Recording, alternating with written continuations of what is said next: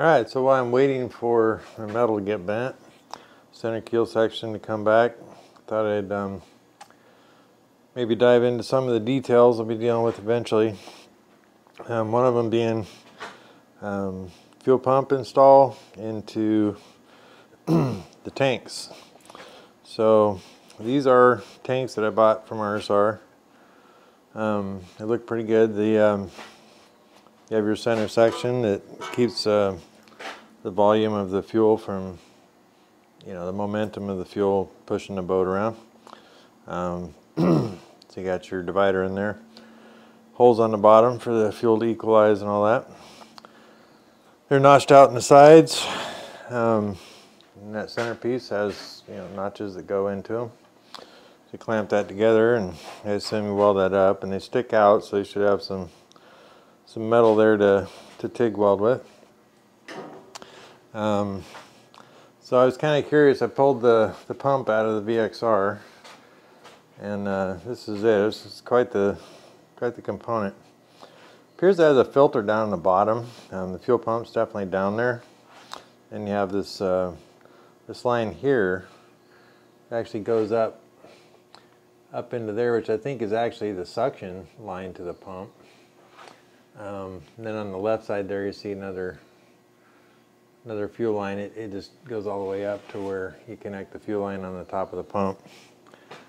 And this is the original ring, but this is the Weldon Ring I got from RSR. Everything looks good there. This cap here, this is what this piece here gets welded into the tank. And this is your mounting ring. Tighten it down on the seal. What was concerning me a little bit was just the height, because you put it in here, I'm going to have another, I don't know, 3/16 of height on this with when I put the lid on.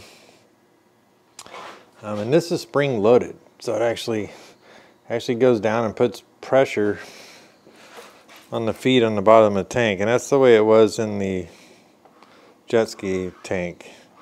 At the bottom of the jet ski, they're just like little nubs sticking up down there that those feet would go between. On the bottom, they're just plastic feet with rubber.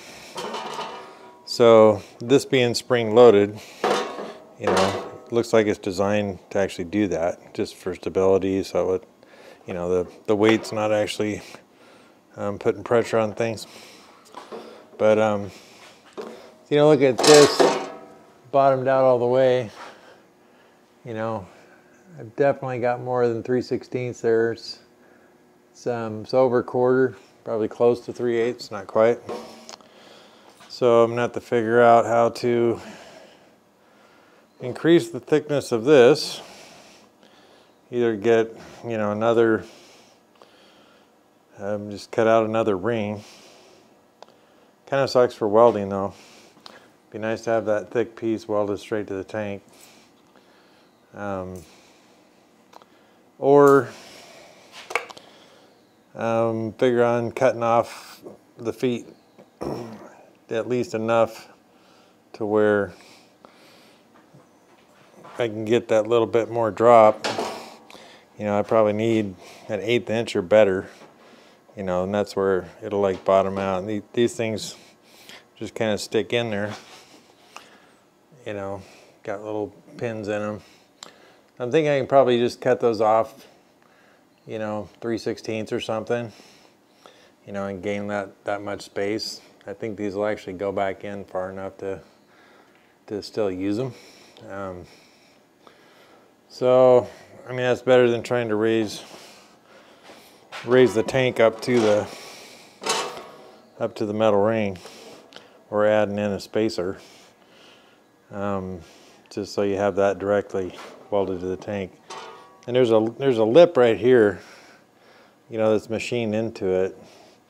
And I would think that you'd want to cut the hole size to where this actually fits into the tank. That means it would have to go down even further. So if I don't do that, it'll just have to sit on top of the tank. The hole being smaller, probably the inside diameter of the ring itself.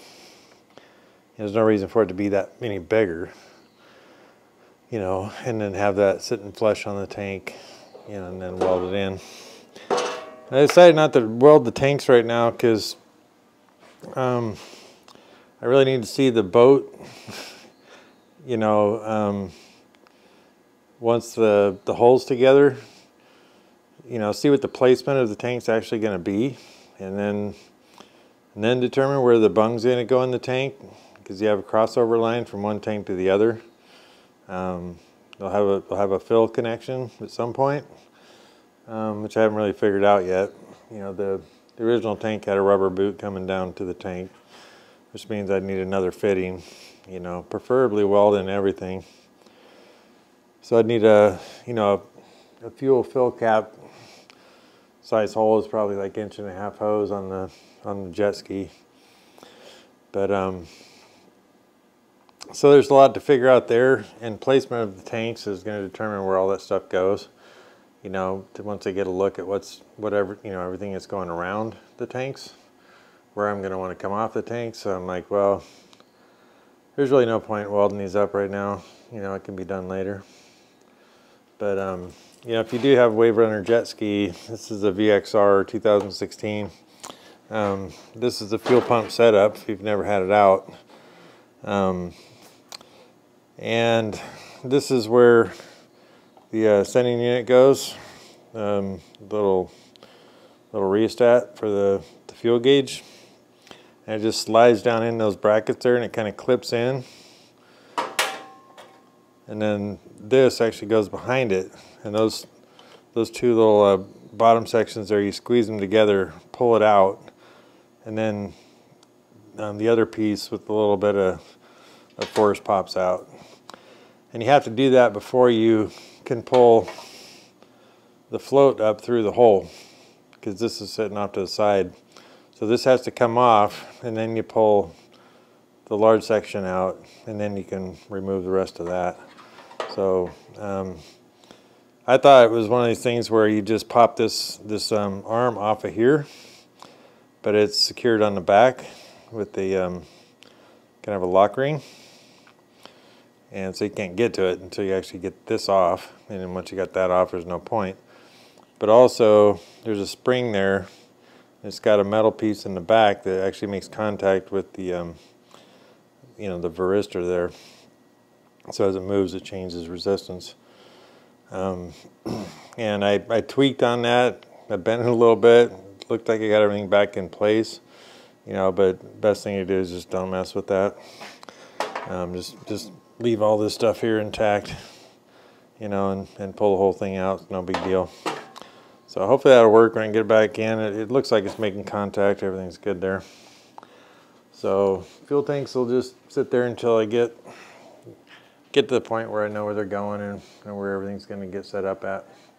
So now the jet pump, you know, I pulled the bearing and the coupler out of the boat. Went ahead and I got the shaft in there. It's a shortened shaft I got from RSR. And everything looks like it lines up good. The splines inside are matching well. I went to bolt this on, it wouldn't bolt down all the way, and then I quickly realized there's actually pins in there. So obviously on the boat there's holes for those pins. So you know, I figured, well, there must be a purpose for that, so I'm going to go ahead and go ahead and drill those out so those pins will have a hole to set in.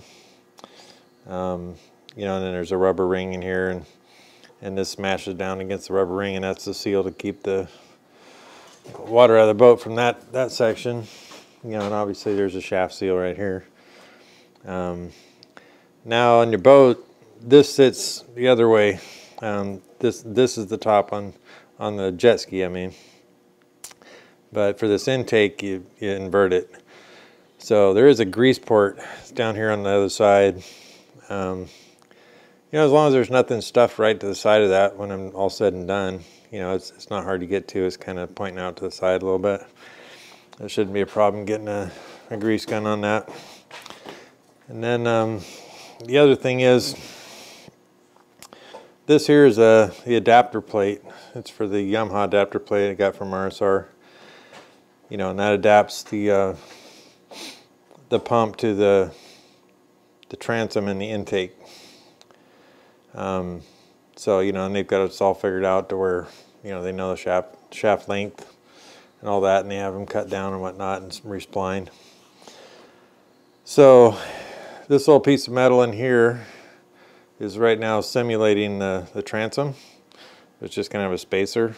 Yeah, I'm simulating the transom so that everything's essentially sitting where it would if it was in the boat. But, you know, this right here, you know, your impeller's right in here. So this is after the impeller. This is after the impeller. Let me back this up. So this being after the impellers, you know, this section is actually under pressure, and this is your pickup for your engine cooling water. You know, it comes through this housing here, and then the adapter. There's a hole here and a screw hole. Now the original pump had a screw hole there as well, so I'm not really sure. But what I was looking at was, you know, I got to figure out a way. You know, maybe RSR actually sells a component for this. I don't know. But on the inside of the boat, I need a coolant water hookup for the engine. You know, and that's it. It looked a little small, and I went and compared it with the hoses in the boat. You know, the fittings that coolant line hooks up to, and it, you know, if it's any smaller, it's like a 1/16 or something. It's just not that. So I'm sure it's fine, but you know, this flat portion here will be against the transom. You know, intake's inside the boat. So on the inside, I need a fitting here to hook my engine cooling water up to, hose up to. So still got to figure that out. Probably get a hold of RSR on that. See if they specifically had something. You know, I bought these from them. You know, this is for a through the boat type thing. Obviously not for that application. This is another one that I don't even recall what these were supposed to be for. I mean, it's been a few months since I bought all this stuff, so you know, you have water that comes out the side of the boat. You have a connection that comes out the side of the boat, and you also have that little thing that spits water from pump pressure up off the back of the boat. It's just kind of an indicator. So, you know, those could be possibly used for one or the other of those components. But the one that comes out the side of the boat, it's like, you know, I got the components and they were just kind of bolted into the side of the jet ski. So if I was going to put that back on the boat, you know, I could just use those components. They're plastic. But so anyway, you know, one of those, like this one here, could be used for this connection right here. It's on the up by the nozzle, and that was for your automatic siphon, to siphon water out of the bottom of the boat. So I could use that bung connector there for that, and go ahead and use that, you know, that siphon bilge type thing. You know, I guess there's no reason not to. You know, it's not really a big deal. But, you know, I had in mind to actually put an electric pump in there for a bilge. So everything here looking good. This is the Weldon Ring I bought from RSR. It's a one piece, not a welded, not welded pieces to make the ring. It's made out of one piece of metal, and it's a 1/2 inch thick. And when this goes on here, you know, the grate actually sticks 3/8 of an inch below it. And they sell another Weldon Ring, but it's for boats that are not putting UHMW on. So I assume that they're actually considerably thicker to match the grate depth. Or, yeah, anyway, however it works, is the grate will stick down.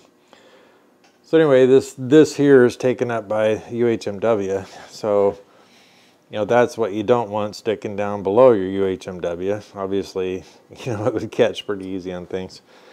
So, of course, this is the front side, so forward motion, things are moving that way. And here, you know, you have a kind of a ramp coming off of it, so nothing can catch it there. But it just seems like you don't want whatever you're hitting to all the pressure to be on that. But yeah, that's the critical part, that, you know, just as far as matching the motor up, you tack in that ring, then you mount on your intake, you know, which is what I intend to do, and then place the transom, and the marks on the outer hole section has marks where the transom goes, and then you need the intake to match up with the transom at the right angle as well. And then have your coupler be at the right height and angle for your engine to be able to line up without bottoming out on the boat. And just preliminarily, I put this flat, you know, did some measurements, came up with, from the bottom of the boat, should be about 5 7/8 to the center of this coupler. And right now I've got the engine sitting on blocks, and I've got probably close to 3/4 clearance on the bottom of the engine. I got plenty of room as far as that goes. You know, that would be enough, plenty of room to get those rubber pads that go underneath there, you know, mounted in. And right the way it is, it's actually tilting slightly back, which, you know, there's an angle to the pump, you know, downward coming out the back from the flat part of the hull. And I've got 6 inches, so to the center of that. So it really doesn't look like it should be that hard to get all that matched up. So when I get the center keel back, I'll tack on the outer hull sections, and then start looking to line things up. And, you know, I didn't have them cut the hole in the center keel, so, you know, I have to figure out the distance, you know, from basically set the intake on the bottom of the hole, center keel section, match it up with the with the transom, and then mark it out, cut the hole, tack in the Weldon ring, remount it, recheck it, you know, and if everything lines up, then you can weld in the ring, you know. But at that point, once I got that ring tacked in, the intake bolted on, then I'll drop the motor in there. I'll see what my clearance is, you know, and then if the transom matches the intake mount, you know, the intake and the angles are right, you know, it's on the marks, everything looks good, and I'll just weld in the ring, you know, and finish that off, and then continue putting the boat together, you know, and pull the motor back out. You know, it may be easier to actually build the motor mounts before you put the sides of the boat on. You know, if you get the hull put together, there's no reason you can't actually do your motor mounts without the sides on, because, I don't know, it just seems like it'd be easier access not to have to lean over the sides of the boat.